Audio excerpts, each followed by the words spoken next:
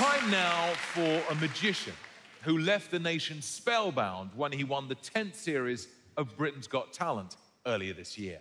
Please welcome the brilliant Lance Corporal Richard Jones.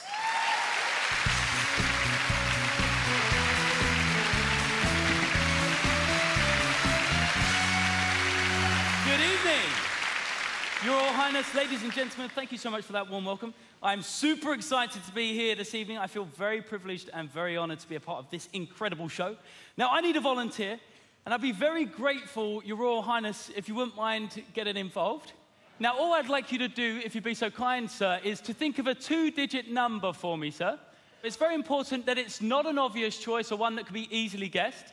And the usher is going to pass you a piece of paper and a pen. What I'd like you to do is nice and clearly on that piece of paper in the square, write a two-digit number for me, sir. And once you've done that, sir, if you could tear that page off and hold it against your chest so I know you're finished. Thank you very much. Now, Your Royal Highness, if you could now screw it up into a ball for us. In just a moment's time, you're going to be throwing that ball of paper into the audience. Ladies and gents in the stalls, if you see the paper coming your way, please try and catch it and hold it in the air so we can see where it has landed. Your Royal Highness, if you wouldn't mind, please throw it anywhere in the auditorium for us. Great throw. Please hold it in the air if you've got it. Thank you very much. Congratulations, you have been personally selected by His Royal Highness himself. Ladies and gents, make her feel welcome as she joins me on stage.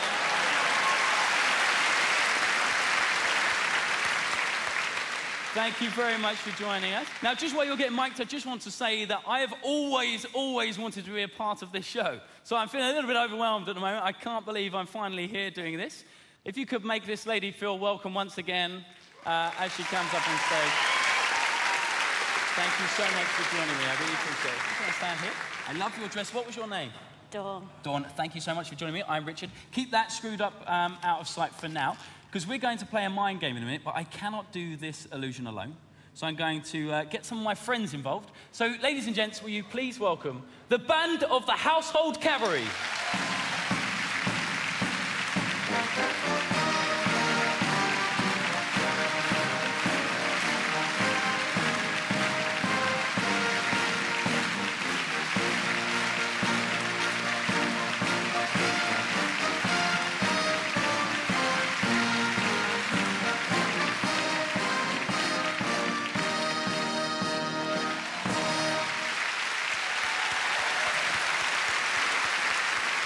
Now, we have with us today 3 march books. These are British Army march books, 3 volumes, each with 100 different songs in each one. You're going to choose one. Whichever one you choose is the one we use, so just grab one of the march books for us.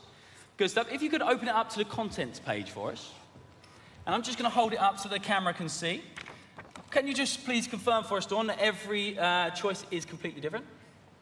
Yes. Fantastic. Now, what I'm going to do is I'm going to look away for just a second. In a moment, when I look away, you're going to open up the piece of paper. You're going to look at the number that His Royal Highness has written down and remember it. It's very important you've got it the right way around, obviously. I'm going to turn away now. If you can have a look. Once you've got that number securely locked in your mind, if you could screw it back up again. Have you got that? Yeah. Fantastic. I'm going to pass you that. I need you to find that number on the page for us. I'm going to look away. Once you've found that number, if you could circle the number and also the piece of music that it corresponds to. Once you've done that, hold it against your chest so that nobody can see. Have you done that? Yeah. Fantastic. I'll just get rid of the pen. Good stuff. Now, you're thinking of a song now, which has been chosen from the number that His Royal Highness wrote just a moment ago. Now comes the fun part, because now I'm going to go and try and get inside your mind. What I need you to do is just stare straight into my eyes. Fantastic. Good stuff. Now, what I need you to do, it's very important you don't do anything out loud, but in your mind, keep looping the song, only in your mind. Nothing out loud. Maybe the chorus, maybe the words, whatever you like, just keep looping it for me. Are you doing that now? Okay, some sort of... Okay, interesting. Raf, can you play me a D, please? Upper semitone? Maybe an E. Back down. Keep looping that for me. Okay, I'm not getting much. let's try it maybe a lower. I think it might be lower. Ed, would you mind taking over for us? Interesting. Maybe Jaws or something. Okay. I don't know. You know what, Dave? Pass us that for a second. I've got an idea. Ed, can you slow it down a little bit for us and a little bit longer as well? I got an idea.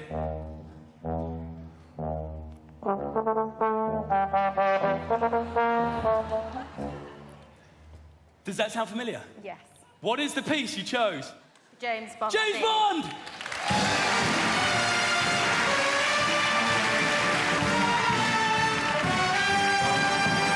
But wait, there's more. See, what's interesting is that you chose James Bond at a specific number that was chosen by His Royal Highness.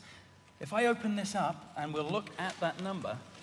So you've chosen number 48. What's interesting about that is I predicted this right from the very beginning. Because as some of you are already aware, I have already been on stage this evening. And while I was on stage, I set a prediction. In fact, the very moment you walked in, sir. Because if we show that very moment of the state trumpeters on the screen, you'll notice that I am actually in amongst them. And just in front of me is a prediction that I made earlier. It is, in fact, a number, and it is 48.